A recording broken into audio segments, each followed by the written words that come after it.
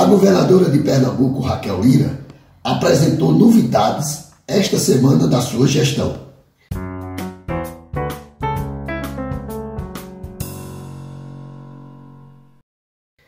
Incrementou o programa Chapéu de Palha, aonde em 2024 os beneficiários terão um aumento de 38%.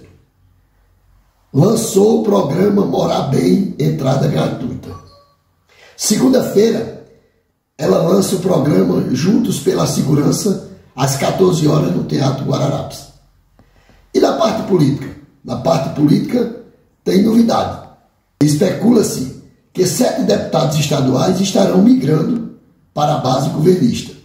E um dos primeiros que deverá puxar a fila é o líder do Partido Solidariedade na Assembleia Legislativa de Pernambuco, o ex-prefeito de Serra Talhada, o deputado Luciano Duque. Luciano Duque e Raquel já estão acertando os ponteiros, segundo esse blogueiro foi informado. Minuto com Finfa, de segunda a sexta, às 9h16.